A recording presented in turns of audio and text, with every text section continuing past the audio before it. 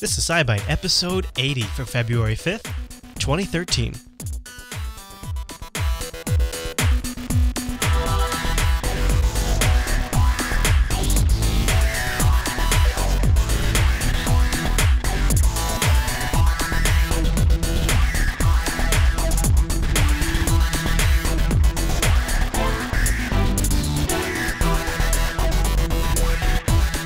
And welcome to SciByte, Jupiter Broadcasting's weekly science show, live Tuesday nights and fresh every Wednesday morning over at jupiterbroadcasting.com.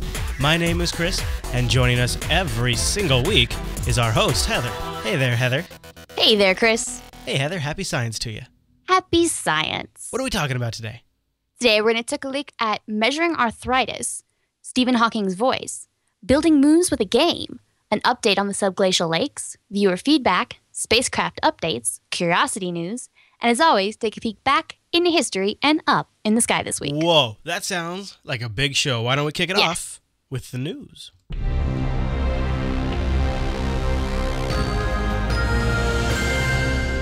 All right, Heather, where do we start tonight?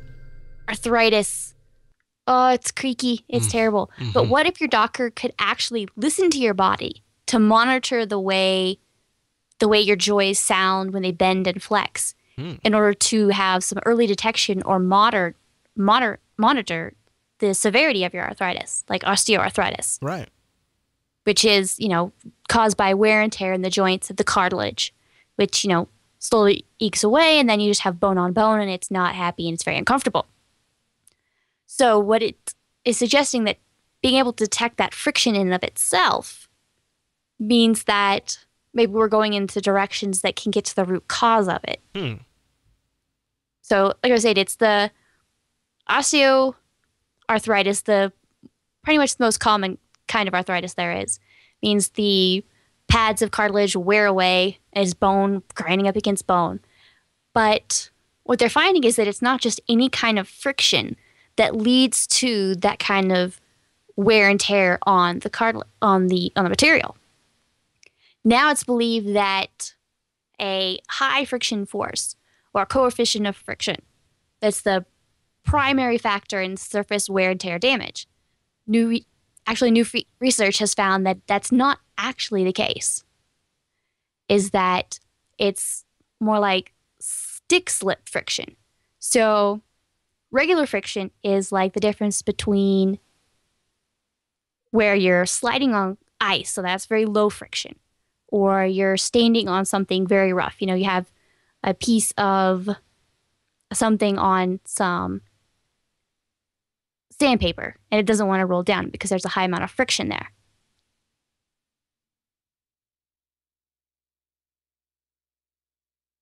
Did I lose you? Oh, sorry. And so this stick slip, what they're talking about is when it actually comes from, you can have it in computer hard drives and crashes. It's when it sticks just a little bit and then it jumps. So it's not a smooth friction. That just hurts just thinking about it. Yeah. So sticks a little bit and then jerks, almost like a violin string. It's not actually one smooth motion.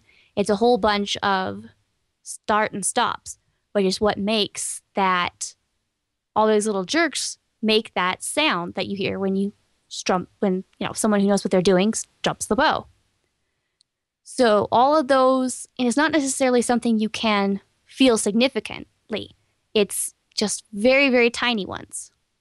But no matter how small, they actually, are essentially impacting the cartilage. So over time, a whole bunch of those impacts can deform the surface of it. So you have a little penny hammer. Mm-hmm. You knock against a rock or a piece of sheet metal or something, it's not going to do much. But if you're sitting there doing it and you have the patience of a 2-year-old who's trying to annoy you, and you do it 10,000 times, you're going to start to see some surface abrasion. So they're having trouble since it's on such a microscopic level, it's not easy to tell the difference between those two types of friction. A smooth sliding joint might feel the same even if it's undergoing some of this stick slip or stiction, this sort of jumping, sort of stopping and starting. And so in the early stages of arthritis, that's kind of important to be able to see if you could tell which one it is, then you could sort of forecast what's going on and sort of get a head start on everything. So what they have is they have this instrument called the Surface Forces Apparatus. It actually measures the frictional forces of between like the pad of tissue that covers the ends of your bones. So it measures that.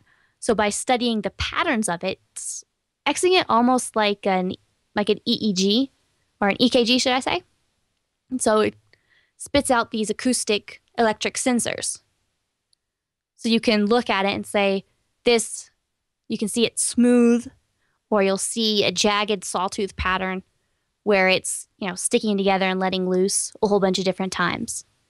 So what you're able to see is you can kind of see how much, kind of measure and diagnose how much damage to the cartilage is actually there. So maybe you have a medication or a exercise regime or something, and you can tell, you can monitor how well that's actually helping your joints. That makes sense. So kind of taking this back, they are working towards studying synovial fluid. That's the lubricant in the cartilage and all that kind of stuff. So they know that fluid also plays a major role on whether or not there's this wear and tear. So they're kind of coming at all this at different ways. They're looking at the lubrication, this synovial fluid. They're looking at maybe, practical, fundamental ways to look is looking at these patterns and seeing how it degrades. Can they work it backwards and maybe find some sort of a way to prevent that sort of stick-slip motion? So can you smooth those jars out? And if you could measure specifically right away that it's smoothing itself out, then you've definitely onto something that's going to be helping preserve what cartilage is there. Right, and I like the idea that since it's pretty non-invasive, it's just listening. Oh, yes. You really could almost measure it on a daily basis. Yeah. I have family members who have, severe arthritis and stuff. I know somebody who's had a complete knee replacement. And so being able to measure that over time instead of having to maybe go into an MRI, try to read the details of the MRI, going, okay, well, we'll see how this is doing. But like you said, being able to start an exercise regime or on a medication and be able to go in on a weekly basis and going, nope, something really bad happened this week. What did you do? What did you do? Or, hey, everything's going much better. So this is one of those things that a lot of people are going to have to deal with. I'm pretty sure I will have to. Very much, I've given up. I've resigned myself to the fact. Hey, if you face it that way, who cares? And then I guess best case scenario is nothing happens. Yeah. But in the meantime, I'll just have a stethoscope, hook it up to something really strong, listen to my knees, be like, all right, knees, you creak, but are you creaking in the right way? Are you creaking in a very wrong way? Right. Are you getting more creaky? Yes. All right. Well, very good. So interesting thoughts on if you have family members, maybe have arthritis issues, you can send them that link. You can find the link in our show notes. Just go find SciByte 80 over on our website, and you'll scroll down from the video and find the show notes there. Any other thoughts on that one, Heather? No, just looking forward to where that goes. Yeah, for sure. All right. Well, I just want to take a quick second and pause. And I've noticed recently a big uptick in monoprice. I don't know. Have you ever bought anything from monoprice, Heather? No, I'm not even sure what it is. Okay, so monoprice is good for say you need like an HDMI cable. If you go to Best Buy and you get like a 6-foot HDMI cable, it's like $30, right? Yeah. Well, so you could get like a 30-foot HDMI cable from monoprice for like $7, right? They just have like crazy prices, and they're decent quality stuff. And so that's where I get like or they also have a lot of high-end audio and video cabling too. So that's where like a lot of the studio cablings all come from, has been monoprice.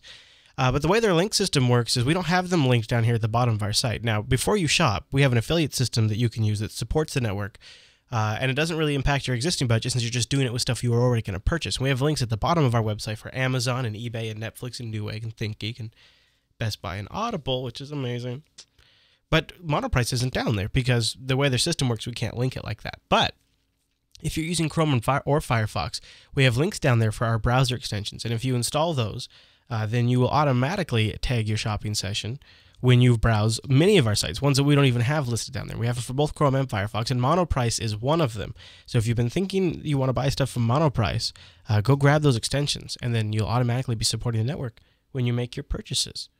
And thank you to everybody who does that. And we keep on plugging away thanks to you guys. So thank you very much. Almighty extensions, you help those of us who can't remember. I know, right? That's the great thing about them. All right, Heather, well then let's move on to the news bite.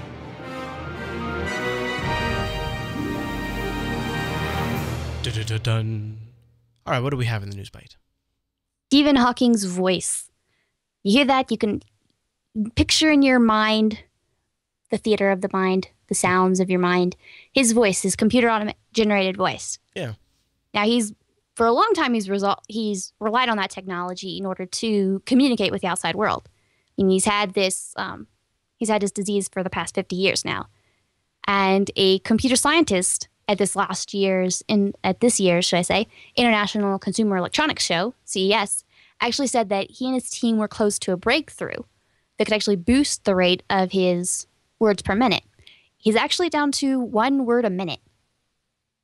He could only speak 1 word a minute. Oh, I didn't realize it was like that bad. Yeah, what it is now is that essentially he's got just a few things that he can move. He's got a cheek he can twitch, and that's what it's been based off, is just that. Essentially, there's a little square that highlights a letter going through all the letters of the alphabet, and you twitch when it gets to the letter you want, and then it starts over, and you go to the next letter. Tedious. Oh my gosh. So very tedious. But actually, he has the ability to move more things. Okay. He can actually move his mouth and an eyebrow, I think. Okay. So what they're hoping to do is to be able to use all of these different things and some software to maybe pick it back up to 5 words a minute, maybe even 10. Okay. It's if you really have to communicate, you can get basic things, even if it's food or water. Yeah. But I mean, essentially 1 word a minute to 5 words a minute is speeding up the amount of time you can talk by a factor of 5. Yeah. I mean, so it's definitely quite a bit. Mm-hmm. I mean, right now he's got the little black box under his wheelchair, and that has the audio amplifier, the voltage, the USB soft hardware key, and all that in order to look at the infrared sensor on his eyeglasses. And that detects a change in light as he twitches his cheek. That's what's going on there. Wow. And so then the voice synthesizer in the back is, the black box on the back of his chair and gets all the information from USB serial port. So actually, Intel has been supplying him with the technology since the 1990s. And for the past, like I was saying, he's been working on that voluntary twitch in his cheek. But in late 2011, he actually reached out to Intel co-founder and said, hey, my ability to speak, essentially saying 1 word a minute, isn't really catching it anymore. Mm-hmm. It's slowing down even more. Can you guys help me at all? So, he met with him and said, well, actually, yes, we can. I think so. You have, the cheek twitch. You can move the mouth and some eyebrow movement. And we've got better sensors now than when they built that. Yeah, better sensors. Mm-hmm. But, with more than one ability thing to move, you can do, Morse code type stuff. Multiple movements at once can very much speed up, indicating what letter you want, what word you want. They'll make sort of advanced, better word processing predictors. So kind of predicting what word you want. So, going through, twitch your cheek trying to get there. And then once it actually picks up the word you want, if you raise your eyebrow, hooray, that's the word I want. Yes, now moving on to the next word. So they're hoping that this will drastically speed things up for him. But even when using that technology is actually working for, a broader research into these sort of smart gadgets and assistance technology in general. I mean, these smart devices for assistance have, kind of plateaued because of context awareness over the last couple of years.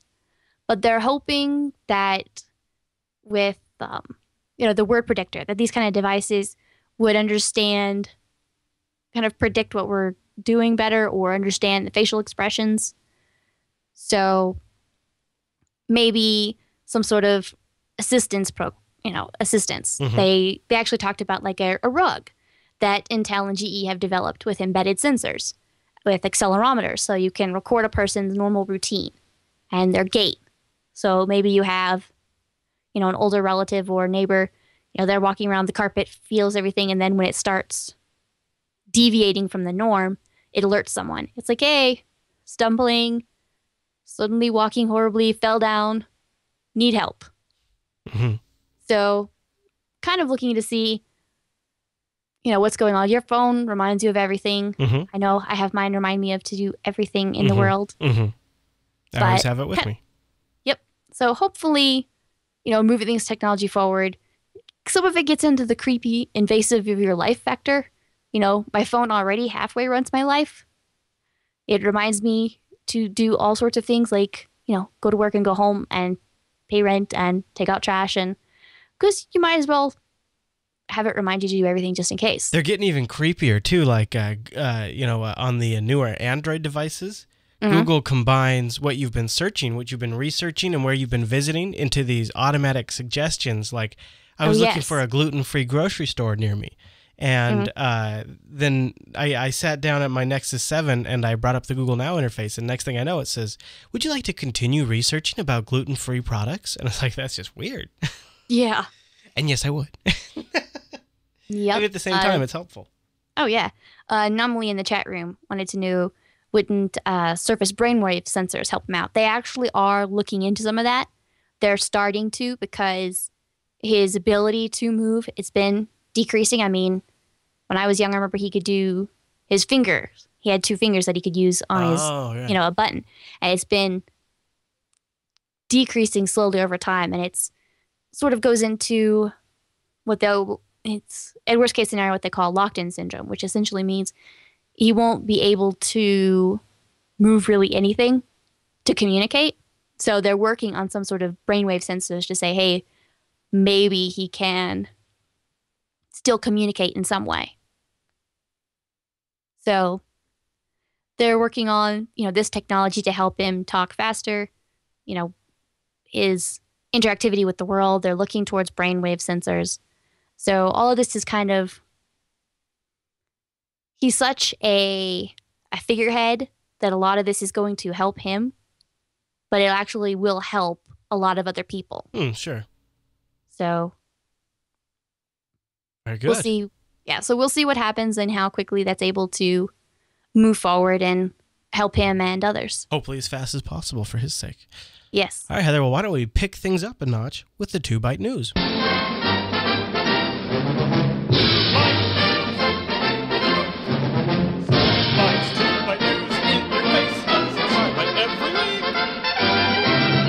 All right, so, geez, I swear, I didn't even realize that club had vocals. I'm glad that one does, though. Yeah, I know. Crazy. So what are we talking about, the 2Byte News? A moon game. Yes. This is an online game that actually allows you to build your own moon, sculpt it. Sort of, it's a, they show you like the picture of the moon. Like, here it is.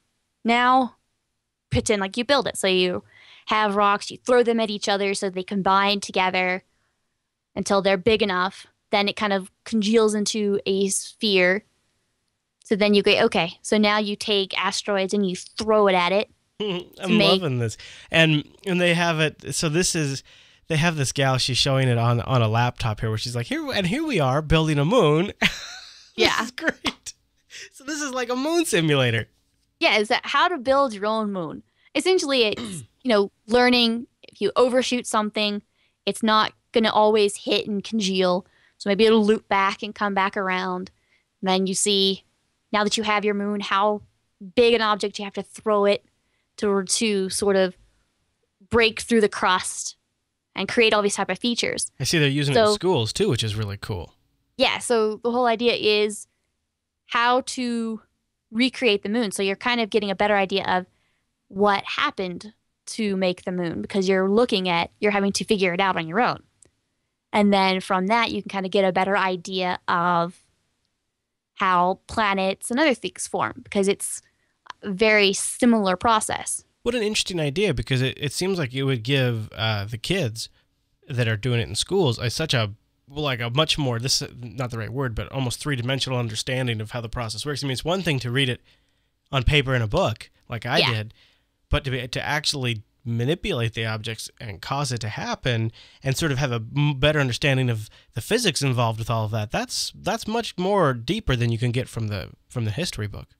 Oh, yeah. On a smaller scale, I remember being at NASA Houston, their visitor center, and they had this little build your own space station thing, little bay of, touch screen computers. It's like, hey, cool, I want this. And I said, if you have that science module, now you require this much power. So you had to add on a solar array. And if you had so many solar arrays, you had to have, these radiators to shed heat from them. And you had it was one object. Did you add another crew member? Oh, now you have to do all these other things. And so gave me a much better idea of adding things are hard. Well, what's kind of neat about it is I'm reading here, they say this is an online game, so the students basically just need a web browser and a computer, semi-powerful enough to do it. So the school districts or their kids at home don't have to install all this stuff, or me. Don't have to install the software to do it. Now they're saying you have to have an adult because you have to log in. And the reason there's a login is because there's actually another sort of a behind-the-scenes analysis that's going on with this game. This is actually the primary goal of it is to allow the team who made it to analyze the learning process. So they're sort of collecting data on all that. Yes. How quick a person catches on to all these various scenarios. So you can initially go back and say, okay, how fast was I learning this or that? But in the end, they're gathering in all of this data to look at an overall standard of which ways, if they do the program this way or that way, how is it better? Well, that's a little creepy. Letting people learn. I get it. I'm kidding. It's good. It's good because then we can make better. Then we can make better teachers and better students, and et cetera, et cetera.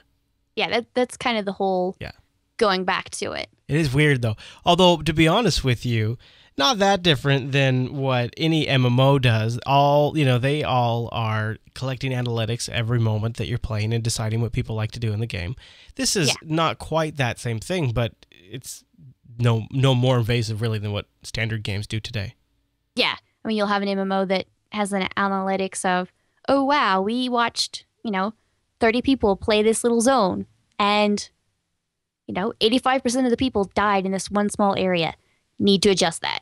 Well, and so it's that kind of a thing. They'll even do things like they use these key combinations. I mean, they can get all kinds of information. That's just how games work now. Same with even regular games on the computer that can collect analytics like that. Yeah. So this is at least for a good cause, right? Yeah, definitely. Yeah. Well, very cool. So now I just got to get my hands on this moon simulator. NASA did something like this with a build a moon base game. Do you remember we talked about that on Jupiter at Night forever ago? I think so. Yeah, we talked about it a really long time ago. All right, Heather. Well, enough with the past. Why don't we do a spacecraft update? Okay, what do we got? Alrighty, Kepler looking for planets. Talked about 2 weeks ago how it was kind of down in a safe mode because they were worried about one of the reaction wheels. So now it is back up and running. It is fine. It is resuming its normal operation. Now they're going to keep watching it over the next month or so to sort of watch its performance very carefully. After they start back into their normal mode. So it's acted up before. They have 4 of these reaction wheels, which essentially help keep it stable in orbit. Mm-hmm. So one of them, launch with 4. You need 3. One of them died in middle of last year. And so when this one started to fail, they were really concerned because it would mean they were down to 2, which they can't really function on. Right. So it's back up. Now, it's not failing in any sort of the way that the number 2, which is the one who keeled over last year, it wasn't acting the same way as that did. Okay. It's sort of, number 4 has threw a little fit before, and it went back to being perfectly fine. And it was a very similar situation this time. So they had it down, it gave it a rest. Now it's back up and running. All indications say that it's probably going to be fine. So as we move forward, they're just going to be very careful watching it for about a month or so and see what happens. All right. So, but during that time, it's actually going to still do some work? Yeah, it's going to be under normal operating procedures. More back to action. Very good. All right, well, stand by, because good news, Heather. We have a few stories that have leveled up, don't we? Yes, we do. What do we got? A couple of updates. Yes, Antarctic subglacial lakes. Those are those crazy little lakes underneath the Antarctic ice. And we've been drilling towards them because they've been very isolated from the rest of the atmosphere. Wow. So it's like primal waters down there. Yeah. Now, one is on January the 28th, they actually able to take a sample of some of that ice from there.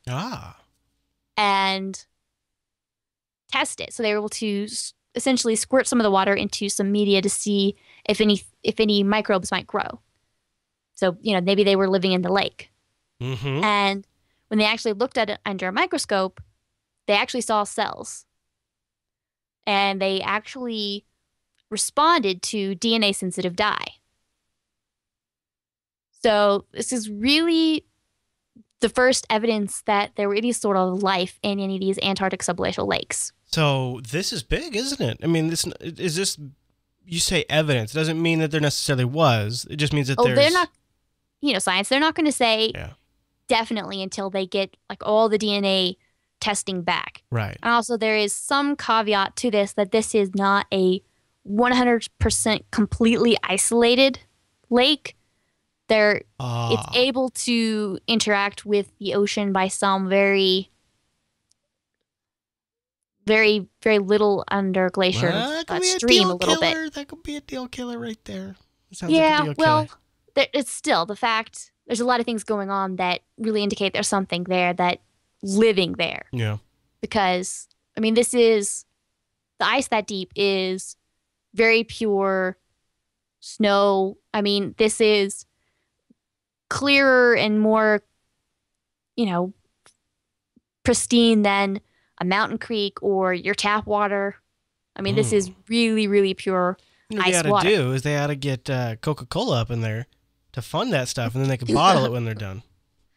Bottle it. Buy a little bit of that and drink that before the show.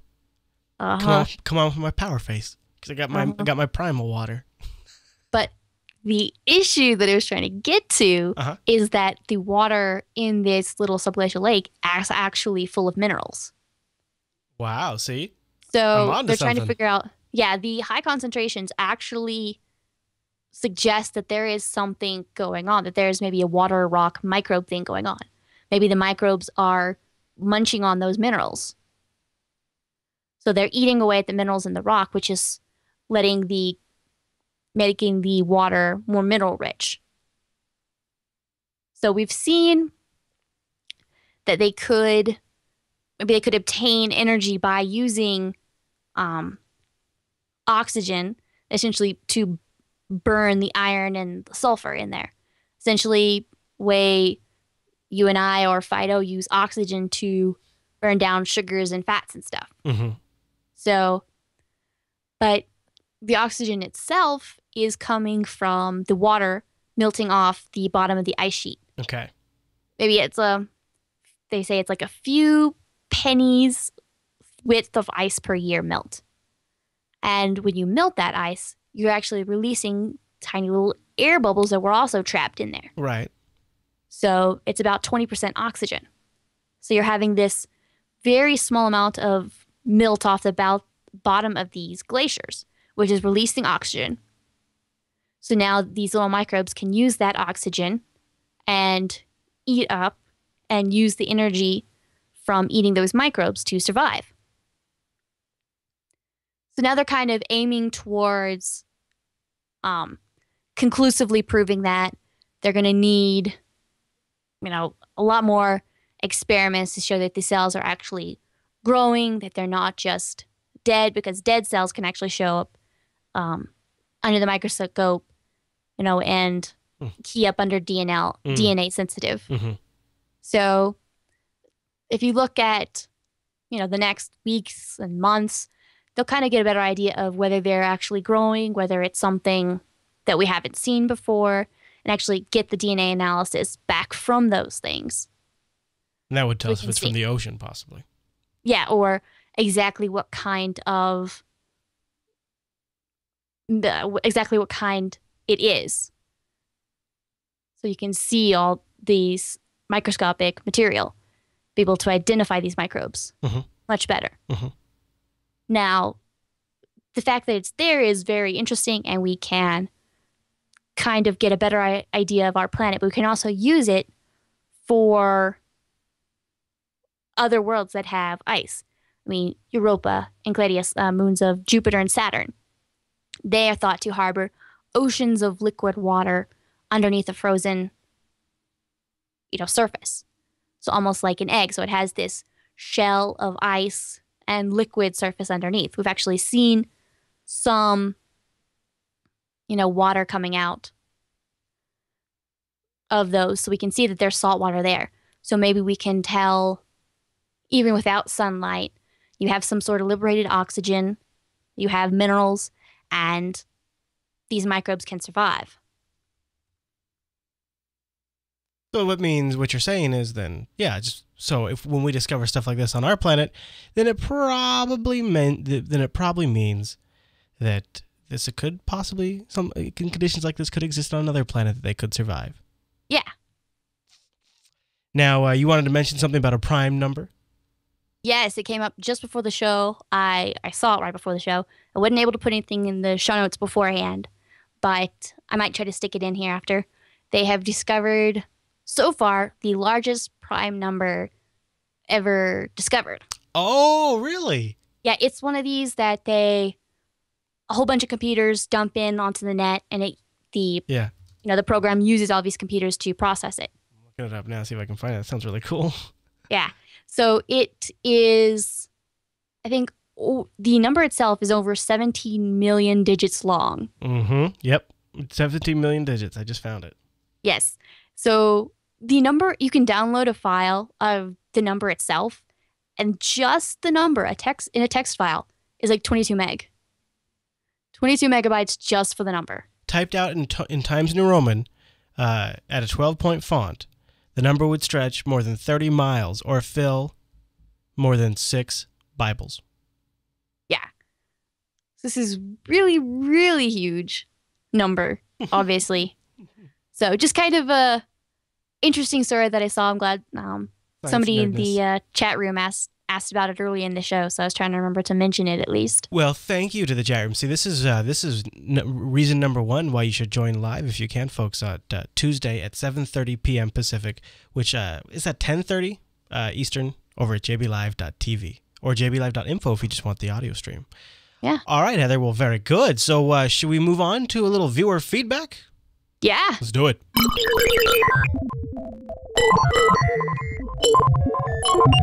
It's coming out of the SciByte 2000 now. What do we have?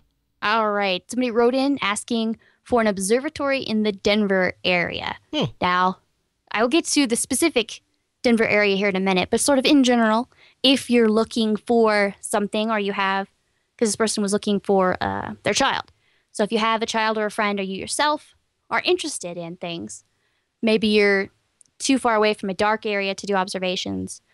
There's not, a quote-unquote regular observatory nearby. Maybe you have young kids or you yourself aren't able to stay up well past the time when full dark happens. There's certain times of the year where it doesn't get dark till, after 9 or, you can't start really observing till fairly late. So you can always go to a planetarium. Right. So you still get, you can learn the stars. And it's still a good idea. Even if you do really want to go and see them yourself, it is a starting place. You can learn your constellations, learn, where things are, how they look. So you're not quite as lost. And don't feel bad if you're lost, because I did a lot of astronomy and I traveled to some big, essentially giant star party convention thing where it was out in the middle of nowhere. It was so dark. Like the first night I just looked up into the sky. I'm like, I can't find anything. There's too many stars. So I laid out my blanket and just sat there and I looked into the sky all night trying to figure out where things were, kind of familiarizing myself with everything again. Mm-hmm. So there's a link in the show notes for a website that lists, planetariums all over the U.S., I think all over the world as well, to kind of get an idea of where the nearest one might be to you. Now, should you be ready for, or you really want to be the real thing for telescopic observatories? Whoa. Telescope observatories, if I can speak tonight. There's links in the show notes also for that to help you find nearby observatories. Okay. Now, sometimes those are fairly far away, or so you can't really find one close by. Go to a local astronomy club. Look them up. There's a link in the show notes for the Astronomical League. I was, part of that society when I was growing up. Generally, you can find a local club and they'll know, that'd be a where great way there's to an learn observatory. too, I'm sure. Yeah, you can learn a whole bunch from them. Yeah. And most of these clubs, they'll have what they call star parties, whereas everybody goes out to this dark area and kind of gathers together and observes for the night. And then sometimes, like my club did, we go to schools every once in a while. And so you'd set up at a school or some sort of public location where everyone was allowed to sort of come in and maybe you can see, look through all these different telescopes, kind of talk to people, learn about things, and maybe get pointed to direction to, nearest, big observatories or planetariums or whatever you might be more interested in. Now, in specifically Denver, to get to your question, there is, I looked it up in sort of in the city, as they call the Chamberlain Observatory, which I actually piqued my interest. The location, better location is in the show notes and linked to the observatory. But it is a really old refractor telescope. Now, reflectors are the ones you most often see with backyard telescopes. Big mirrors reflects the light and condenses it. Now, a refractor is the old one long tube, big lens. This thing has a huge lens. This is a very historic telescope as well. Yeah. Then they have open house nights fairly regularly. So you can check the show notes for that. But it's sort of that vague idea where you find an observatory or a club or a planetarium somewhere nearby, figure out when there's open times that you can go see it, and then go see what you can find. And there's plenty of, like I said a couple times, plenty of links in the show notes to help you find something nearby you. And hopefully you can learn and check things out. I want to go do that. At least like a tour of an observatory or something like that. I'm going to go check out the link you put in there to find one. Because that's a massive list. That specific telescope is actually, I think they've hooked it up for some electronic, computer readouts, but they're actually, the readout is from a piece of tape around the big manual crank. So it's like there's handles that you turn to move the telescope. And it's just a read off of where that is. So the computer is just telling you where you are. It's nowhere controlling anything. You're just moving these big rotating things. Do you ever hear about planetarium? Do you ever hear about any of these types of places doing events for like kids too? Some of them do. I don't know how much would be applicable to kids if they'd be that interested, but if they made it interesting, I don't know. I'd like to go, and it'd give me a good excuse. Yeah.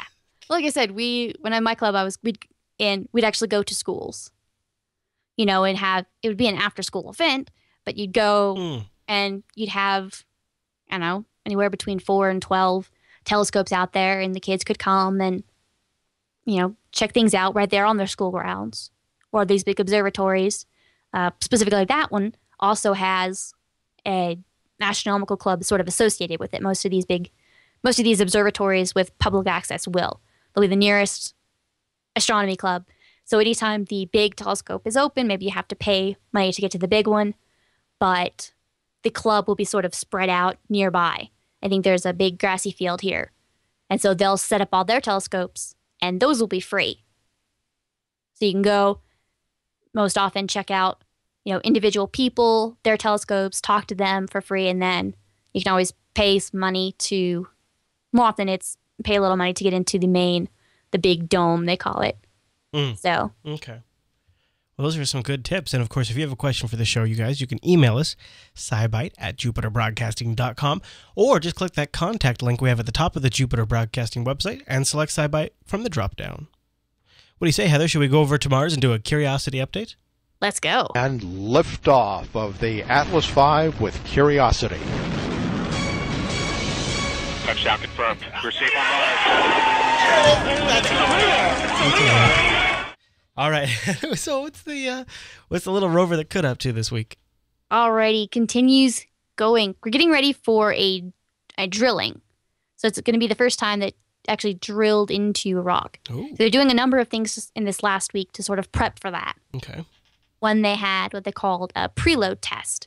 So they drove out to the little area that they were interested in. And they did is they placed the drill. They didn't do anything with it. They essentially placed it upon 4 different locations on this rock and just sort of pressed down on it. Okay. In order to make the drill, you'd press down on it and lower the drill bit. And Just pressing, not drilling. Just pressing. no, just press against it. Kind of like a little flirt. Just, hi there. Hey, how you doing? Shaking its hand. Okay. So, shaking its hand, why not? How you doing? Yep. So, and then they held it on there overnight. And the reason that you just do this is because there are the air temperatures go from, in Fahrenheit, 32 below during the night to, 32 degrees in the afternoon to minus 85 degrees in the night. Hey. So there's huge temperature swings. Yeah. So what they want to do is press the arm against it and sort of measure exactly what's going on, because that temperature swing, all the arm, the chassis, everything stretches and moves about 1/10 of an inch. So little more than a $0.25 coin. Wow. That's significant. They called it $0.25. I don't know why they didn't just call it a quarter. I was reading off what I had from the story. But, so it's moving fairly amount. So they want to just reach out, press against it, kind of check out everything, make sure that, the process they're going to use is just fine. Because if they go into drill, they might have to leave it overnight to get a better idea of what's going on. So then once they got an idea of that, then they went and a drill on rock. Now, this means that the drill itself can just sort of have a hammering action. So that's all they did. They didn't rotate the drill at all, because it can hammer and rotate to sort of dig down into the rock better. So all they did was they literally just hammered it. So they just to kind of prove that mechanism itself was properly tuned for the rocks. So now they've pressed up against it. They've tested, the knocking. Yes, they know it's fine. It's leaving the kind of mark that they think it should. So they've got a picture of it, the little divot that they cut out of the rock. So the next thing they're going to do is what they call the mini drill test. And that's going to be another thing where they're actually doing a drilling. They'll have both the rotary and the percussive action. So they're going to generate a ring of rock powder around the hole. And they'll kind of look at that and be able to see, will that material behave as a dry powder, maybe that you could scoop it up and put it into the sampling system. Now, that's just meant to do that. Now, in the real, what they'll do is, if that proves to be, can it go, then they will do it in such a way that they can actually collect that dust, those tailings, the powder from whatever they drill out. So then they can take it and do all the onboard testing that they had. So the whole process is they're going to use this X-ray spectrometer, use that to determine the kind of chemical composition of the rock. Then they'll do all this drilling, if they can take the powder from the rock, the dust, and they'll examine that. They'll actually be able to drill into a depth of about 2 inches. So they'll be able to get and sieve and analyze about half an aspirin tablet's worth of material. So we'll see what happens there. Somebody in the chat room actually asked a question about Curiosity, about keeping it from freezing at night. And it does have some insulation, but it is working off a nuclear reactor. Right. So it has bukus of excess energy that it can use to pump fluids around it does it circulates, right? Yeah. Or it has like circulation throughout it, right? Yep, it can circulate to all the parts that it needs to stay warm to kind of help keep it heated overnight. So, and that also means that it is, because of that, it can use, so it has the ability to keep things warm. It has the ability to provide a lot more power and keep going at night. So, and it has a laser. And of course it has a laser, and it's not so much bowled down by the dust that, coats the solar panels of these other poor rovers. So. And it has drills, and it has an X-ray, and it landed using jets. Yep, a rocket pack. Yeah, so I'm just saying. Yep. It is pretty So it landed cool. with a rocket pack. It has a laser. It has a nuclear reactor. It has drills. And it circulates warmth throughout its entire body, so that way it can Yes. survive in negative 80 to 85 degrees Fahrenheit. Yes. And continue to do science while it does it. Oh, yes, of course. Any other thoughts on that one? No, we'll just keep seeing where this goes, and I'm looking forward to the actual drilling. All right, Heather, then step in the time machine because it's time to go back. Close the door! Close the door! Sorry, almost didn't. All right, here we go. Not too bad. Not too bad. This, oh yeah. Okay. Here, this is just 42 years ago, February 6th, 1971. What happened this week in science? Yes, the extremely most serious story of how Apollo 14 astronaut Alan Shepard took a few shots and played golf on the moon. For science, I'm sure. Yeah. Oh, yes, actually, it was for science. But so near the end of the second moonwalk, just before they went in for the last time, he was actually a big golfer. He attached a club to the end of a sample collection tool. So he couldn't actually hold it like a golf club because the suit is very stiff. So he was able to hit it with what sort of swung his one arm. Oh, man. He dropped some golf balls down on the ground and hit it. Actually, if you there's a video, and I was listening to the audio, and it's really funny. He's like, "Hey, look, the collection tool. The end of it oddly looks like a I gotta see a club, like a 6-iron." So. Yeah, I turned it up, but I don't know if he's saying anything right now.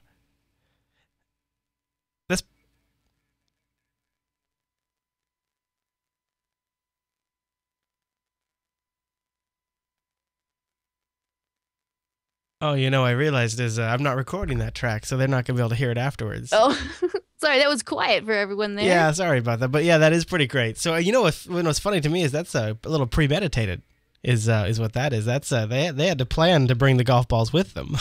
Yeah. Well, some of this actually was, some of these things looked funny, but they were actually there was a little science extra with it. So it's looking at, the gravity and something that went on. So yeah, Cobalt from the chat room, miles and miles and miles. So he's trying to hit the ball multiple times. It sort of just doesn't really hit very well. Right. And then he gets one in that was pretty good. And then he's like, oh, it's going for miles and miles and miles because he's actually got a good hit it on. It's 1/6 gravity, so it's going to go for a while. But there's another video of, was it one of the astronauts, and people kind of laugh at it, where, he looks like he's skipping along, singing, Merry, Merry Month of May. Wah. Yeah. And that was actually about being able to see what the suits could do. So it's like, how well a movement can you make? How quickly can you move? So they weren't playing around at all. No, it's total science.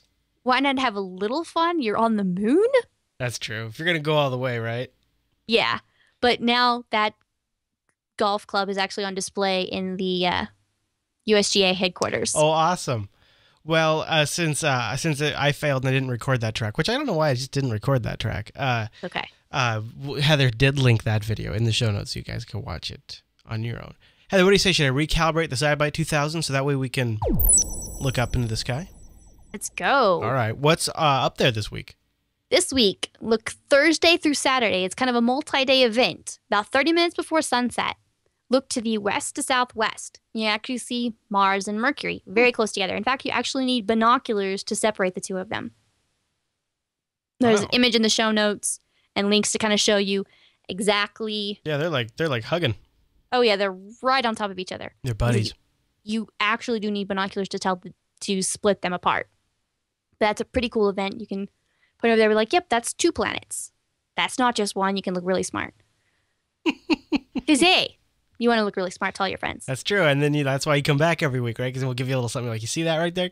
You see that, ladies? That's 2 planets. What's up? Yep. What's up? You'll be popular. You will be the cool kid on the block. I promise. You know, if you did manage to impress a significant other or a person you're interested in with that fact, then they're probably a pretty cool person. You'd want to hang out with them. Oh, totally. Yeah. So that's a good science. It's science vetting is what that is. There you go. Okay. Now, in general, Venus this week, not really going to be visible anymore. It's getting closer and closer to sunrise. So it's kind of being washed out. So probably going to be saying goodbye to Venus for a little while. Okay. He'll come back around. All right. Jupiter is still the cool kid on the block. In the early evenings, he's going to be high in the southern skies, moving to the southwestern skies as you go later in the night. And as I've been mentioning, the orange star, Aldebaran, is near it. And I always mention it because it is the orange star, not Mars. Mm-hmm. Still be to its left this week. So. All right. There you go. And of course, all that's outlined. Yep. Let's go check that out. Heather, great show. Thank you. Great show. Now, I just want to remind everybody, join us live on Tuesdays at 7:30 p.m. Pacific over at jblive.tv, or download the show on Wednesdays. You can also subscribe to the RSS feeds or find us on iTunes, and you just get us automatically. And you can always email us, SciByte at jupiterbroadcasting.com. Or you can always find Heather on Twitter. She's JB_Mars_base. All right, Heather, well, thanks for the great show. Thank you. And we'll see you back here next week.